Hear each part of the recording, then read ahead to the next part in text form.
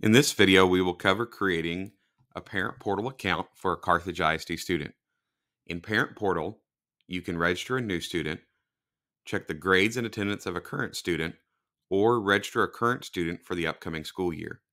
To create a Parent Portal account, navigate to the Carthage ISD website at carthageisd.org. Once on the Carthage ISD website, click Parent Portal from the red banner. On the Parent Portal site, click the Create Account tab.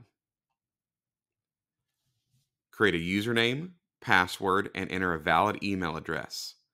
To register a student for the upcoming school year, make sure that your email address matches what the school currently has on file for your contact. Once you enter your user information, you'll be asked to create a security question to recover your password if you need to in the future. Once you reach the complete screen, click Finish to create your account.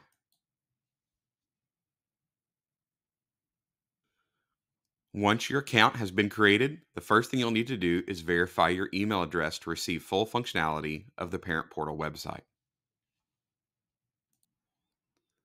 To verify your email address, you'll receive an email entitled Parent Portal Email Verification from Parent Portal. Open the email and click the Validate Email link.